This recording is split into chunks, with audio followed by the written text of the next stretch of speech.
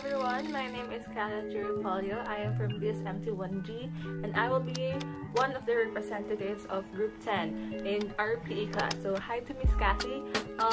Today, I will just be explaining to you our main topics for our meeting, and before that, I would just like to say that I'm really sorry for a minor technical difficulty in our video, in our recorded Google Meet, since my audio was not clear or was not being heard.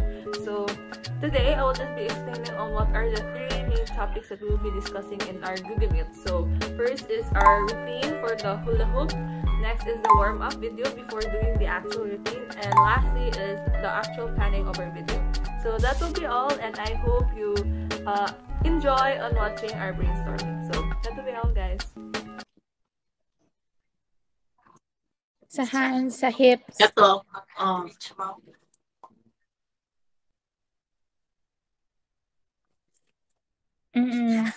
20 seconds daw.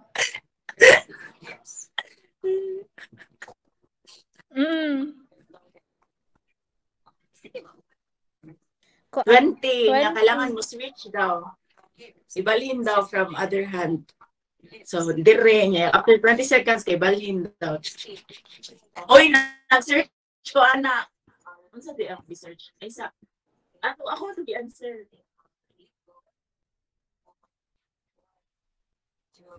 For a while.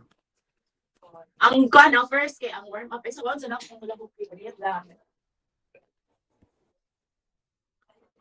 Mag-warm up daw tate. Ang ato i-video daw kay warm up. Kanilang preparation. Ang first kay ang warm up daw kay stretching sa side. So kanito niya magana daw ta. So pila man. Butang na to 16 seconds. 1 2 3 4 5 6 7 8 7 6 5 4 3 2. Mura naman ni sinulog oy. Anya, unsa pa next? Oh, usa ka ano, usa sa tsaluyo ya to banghan. Nalayo. Oh.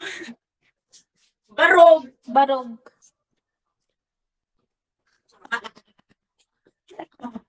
Sinulog. Yeah. Oh, ang wala ho.